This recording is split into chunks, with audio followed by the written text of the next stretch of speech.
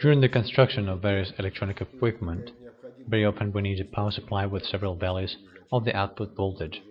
These devices include popular voltage converters on switched capacitors, which generate several voltages from a single source.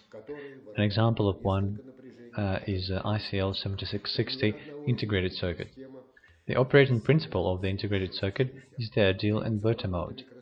With the closure of the keys S1, S3 and opening of S2, S4, the first half-cycle charges the external capacitor C1 from the source up to the supply voltage. With the closure of S2, S4 keys and opening of S1, S3 in the second half cycle, the C1 capacitor's charge is partially transferred to the capacitor C2, which provides a negative voltage at the output of the integrated circuit. The power supply voltage is in the range of 1.5 to 12 volts. The output voltage range is from minus 1.5 volts to minus 12 volts.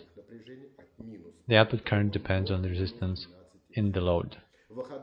At the load, the voltage converter ICL7660 can use LED as an indicator of voltage, which can be used in household appliances with a supplied voltage of 1.5 volts. The circuit is rather simple. In addition to the integrated circuit itself, there are another three capacitors. The circuit operates as a voltage doubler, which has a negative output voltage of minus 3 volts.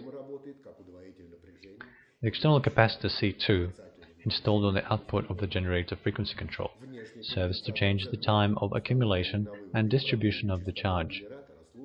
The capacitor C1 acts as a switch and power source, a capacitor.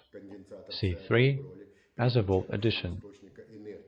The load current is only 2.5 milliamperes.